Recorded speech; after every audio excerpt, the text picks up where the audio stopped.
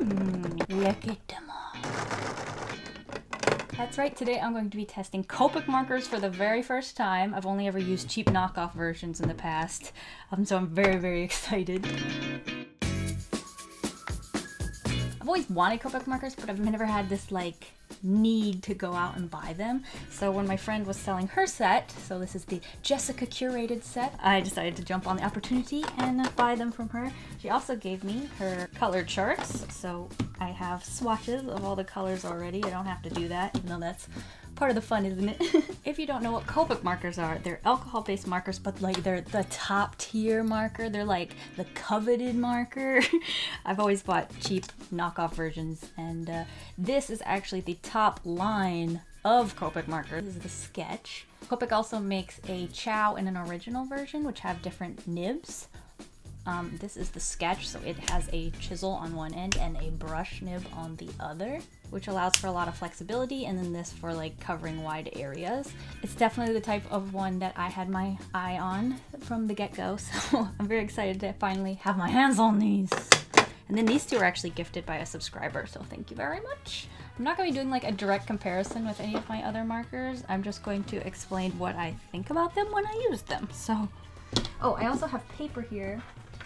I don't have any like special paper. I have this, I guess it is special paper. This is marker paper, but it's the Winsor & Newton brand. Winsor & Newton also makes some alcohol-based markers, which I've tried, but I don't love them. The markers that I like the most are Oahu currently, so I'm excited to see if these can knock it out of the park, since these are like 10 times the price of an Oahu marker. If you don't know about marker paper, you have to use a specific side of it, and I have these like small sheets that I cut out, and I don't know which side, so these are basically useless.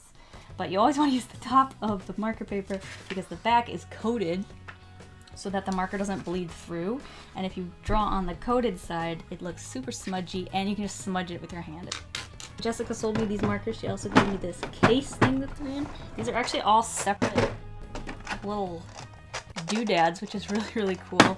I think she bought them on Amazon. If she did, I'll ask her, and I'll have a link in the description if you want to check it out. I have no idea how much they cost, but this is kind of cool. Like, I can just move them. Then you can also stack them so that they're more in a sort of stair shape. Here we go. Now maybe you can see them better. That looks cool. There's other markers. Here I have a piece of paper. I have an idea of something to draw. I'm kind of like facing a bit of an art block lately, so I'm hoping if I keep it really simple, we'll get through this together. It's fine. I really want to draw bell bottoms. That's the spoiler. Spoiler, I really feel like drawing bell bottoms. I'm actually going to fold this in half. I don't feel so overwhelmed about filling the whole page on my first attempt using markers. That way I can draw on either side and it's the correct side. Hey! Can I just draw something? Let's give her pointy ears, like an elf. Bell bottoms. They're like giant tree trunks. I'm really tight around the thigh, then when they jet out at the ankle, it'll be even more obvious, you know? Now the question is, do I want her shoes to show, or just pants? I'm gonna go a little bit past the knee, actually, and then jet out. Looks like some kind of pop star. I really want to give her like a super saturated skin tone, like a purple or a blue. I think that'd be really, really fun. That's what I'm feeling. I did not sketch where her arms were gonna be, and now I'm lost.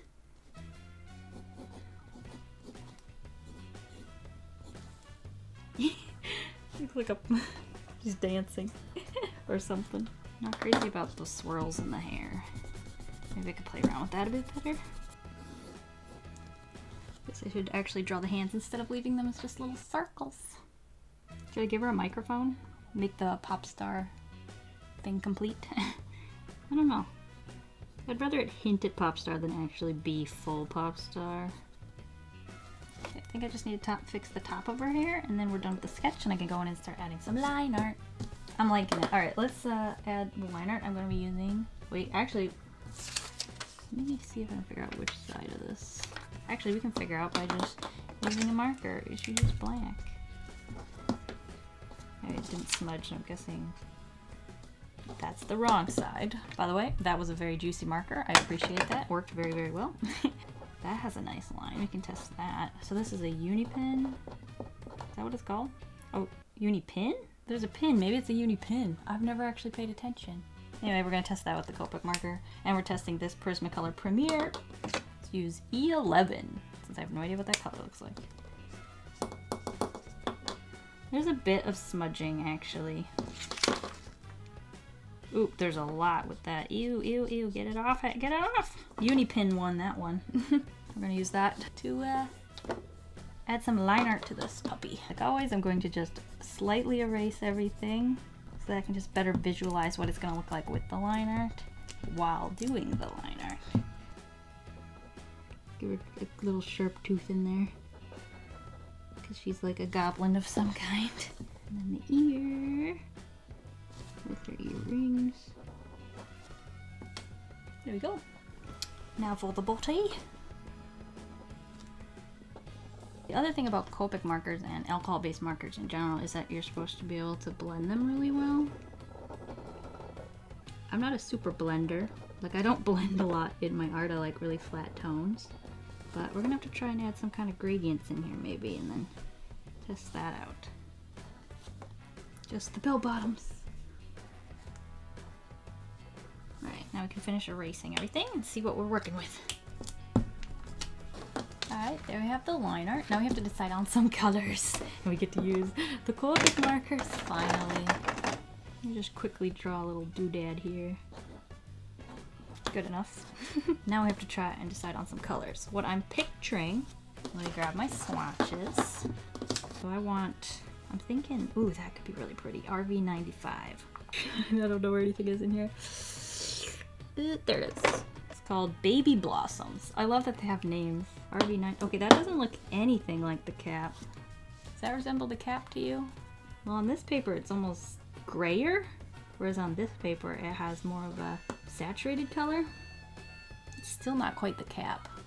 On camera, it actually does look kind of like the cap, but in life, that looks purple and this looks pink. But I like this color, so let's try this for maybe the skin tone.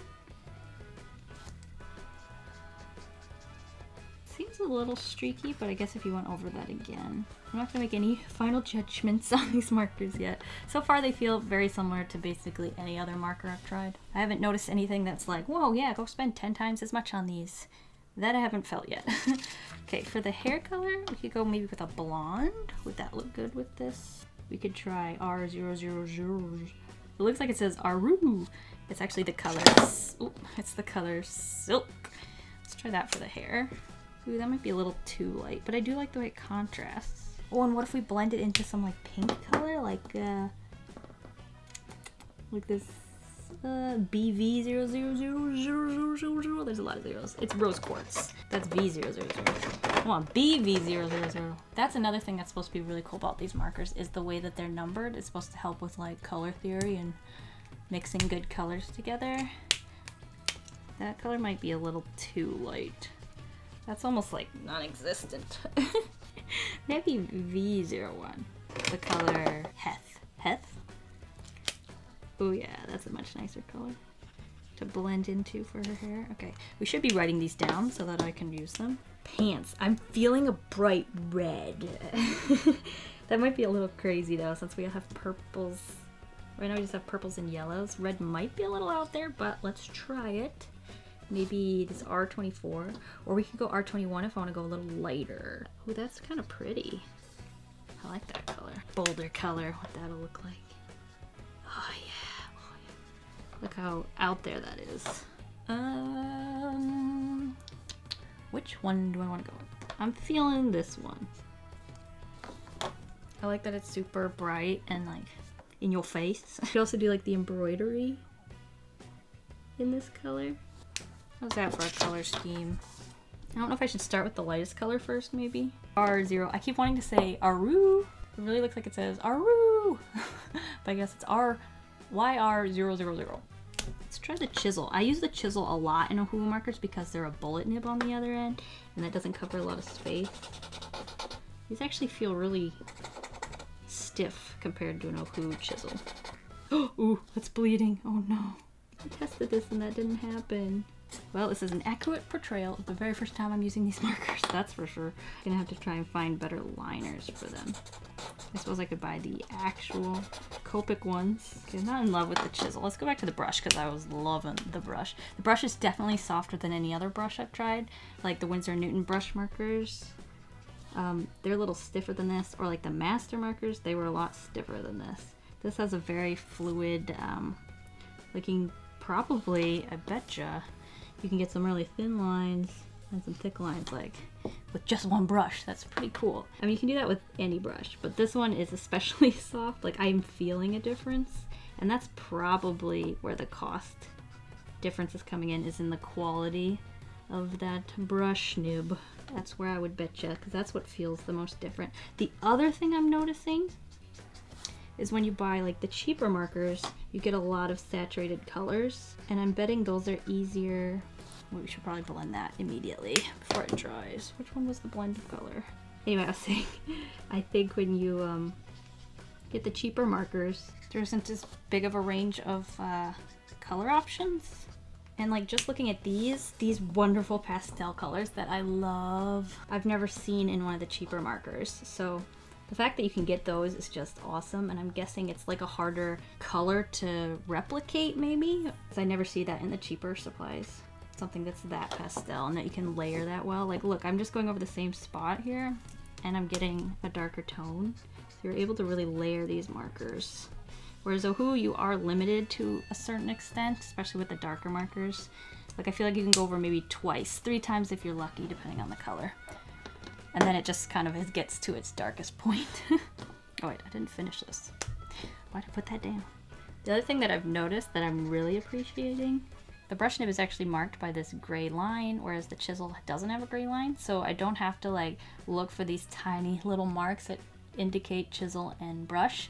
I just see the gray and I'm like, yep, that's the side I want. So I'm finding that very handy. I believe Copic also, as you see, I've messed up this brush nib. Got it dark.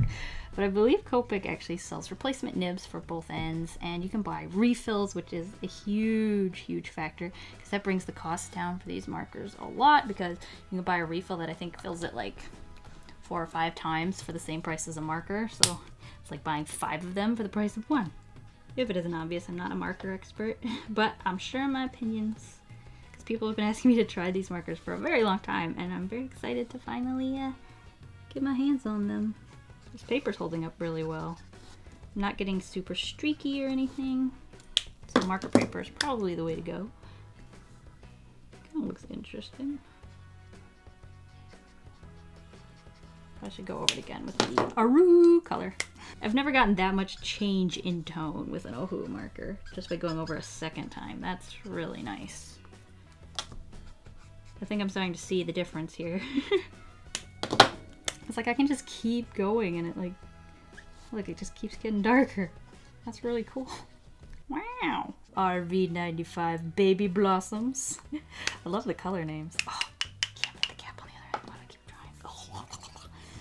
I'm just saying, for $5 a marker, can I please put the cap on the other end? Ooh, what if the inside of the ear was actually that violet color? Heath. Heath? Is that how you say that? Heath? That's kind of pretty, yeah. Let's do that. Let's stick with that. I'm loving this color. I don't want to smudge any of the lines on the face, like what happened down there. So I'm going to be very careful around the line art here.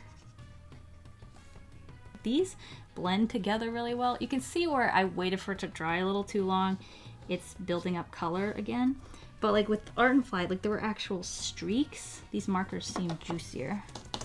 But that might be the paper. Oh, look at that. It's not even bleeding through at all. This is pretty good paper. It kind of looks like a troll. Even shade under her chin. Yeah, I'm definitely noticing a difference when it comes to layering compared to the cheaper markers I've tried. And less streaking. And then her belly's the last thing to color in for the skin tone. I could darken up this arm because it's a little bit more in the background. Wow. This was cool. Okay. Kind of messed up, I think, with the face, but like but using what I learned doing the face, like going over the same places, gets darker color, so you have to kind of like go faster in certain areas. I was able to use that at the belly, and I feel like it really helped make the belly look cool, because like look at that like shine, and then look where it's darker on the sides and like down the center, like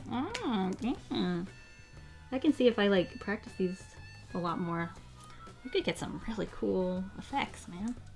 Now, do I want to go with this R24, the color prawn for her pants? Is it too different from the purples? You know what, we're doing it. We got to take some chances, like Miss Frizzle says. Here we go. There's no going back now. Ooh, that is looking snazzy. I really like this color. Okay, Copic's starting to win me over. The lack of streaking in this, although there will be here because I let that dry like an idiot, but the lack of streaking, I can get like solid tones. Oh, it makes me so happy. I assume the bigger the area, the harder that is to do. Okay, yeah, I got a little streaking there, but I bet if I go over this like one more time here, like so. Look, it's like almost invisible. And I've used the Winsor & Newton markers on this paper, and they've been a lot streakier than this, so that just goes to show you, I think that's the marker, not just the paper. See, like if I do that, if I go really fast, you get the streaks, which that looks a lot. That's about what I would get with some of the other markers. I keep going with other lines, I'm sorry. Can't really help it. So yeah, if you go slower, you get a much even coat, a much more even coat than when you go fast, which I guess makes a lot of sense. But I'm not entirely sure how. Maybe experts do larger areas of color, because that seems a lot more difficult to do without getting streaks. All right, let's do the embroidery here. So we're gonna have to try and use this brush nib and the ability to do finer details, since it's pointy on the end, to try and draw some kind of intricate design maybe. Ooh, with my shaky hands. I'm just gonna try and go with like a simple floral pattern. Some paisleys or something. I'm just trying to make it symmetrical on each side. Maybe there's like a star in the center or another flower. I guess it's a flower. Star didn't work out. There we go. That's kind of cute. An extra dot there. We're just about done, but I do want to add some kind of blush. I don't know if I waited too long for that. Why don't we just try it with the R24? That way we don't use more colors. Oh, that's too dark. Oh no. Oh, maybe we can blend that out a bit.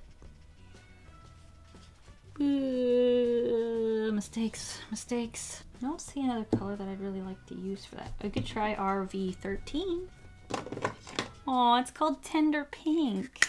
Yeah, that was a better option. See the tips of her ears, so across the nose there a bit. A little bit of it. Shoulders and elbows and maybe knuckles. Knuckles. That's really cool. The other thing I want to do is maybe add some white embroidery to the pants. And with that, I'm going to use a white gel pen. One of my favorite gel pens, the Uniball Signo white gel pen. And I'm going to use that to do the embroidery. I'm going to try and sort of replicate some of that. I just realized this looks like a campfire. Oh well. Some of these floral pattern. This pen's not doing too hot. Here we go. Maybe there's some up at the hip too. That could be cute. Oh, I like the circles. I'm adding more circles. We can make this look less like a campfire. You can also add some highlight to her eyebrows. Color for that. I really like the way the, let me see what colors are. The V01 and the R000 blend together. I really like that color that it gets. It's like a purpley orange. It's really pretty. Any darker. Okay, I don't think I can get it much darker than what we're at right now. I think we reached the limit. Didn't really bleed through at all either. How cute is that? Look at that. Look what we made. Our little bell-bottom queen. Okay, I just went over with this, I don't know, this hybrid white gel pen from my white gel pen review video. And it's actually working a lot better than the Signo white gel pen right now, but I think it's because my Signo white gel pen is empty. Ooh, because I've used it so much. Because if you look, it's kind of empty. So I had to switch over to this guy, the hybrid gel grip pen. I've never made like a full marker illustration that I was like super proud of, just because I'm so bad, I think, with color theory. But I'm actually kind of happy with this. I think it turned out very cute. I had a lot of fun, especially just trying to like learn how to use these markers. I do think these are a little overpriced still, like even after using them. I don't know, I expected like when you hold them and you touch them and you're just like, oh, like an Ollivander moment when you find your wand, like I don't know. And I didn't get that, so maybe my expectations were a little too high. They're definitely very nice markers. They're good quality, like obviously. The fact that you can replace the nibs and the ink and everything is a definite plus. If you don't have the budget for them though, I definitely recommend trying the COPIC markers, because those are what I started with and those are something I still enjoy to use, especially in my sketchbooks where like there's no rules, I can do whatever I want. These are the industry standard markers, and I think I can see now that I've used them why that is. Like they're very nice markers, and the way that you can layer them is very nice, but it's something you have to kind of get used to so that you don't end up with funny streakiness. But the pigments seem nicer. Yeah, that was me using COPIC markers for the first time. Very nice. I really enjoyed using them. I feel like this is a very good mix, so thank you, Jessica. The Jessica curated mix. I feel like it's a very good mix and it's something that I'm going to get a lot of use out of. Like there's a very good mix of colors in here. Anyway, I hope you enjoyed coming on this journey with me, trying Copics for the first time. Definitely a momentous occasion. Thank you guys for watching. I'll see you guys all next week, and I hope you have a delicious evening full of waffles. Bye! She looks like a Cynthia. I'm gonna name her Cynthia. Do you agree?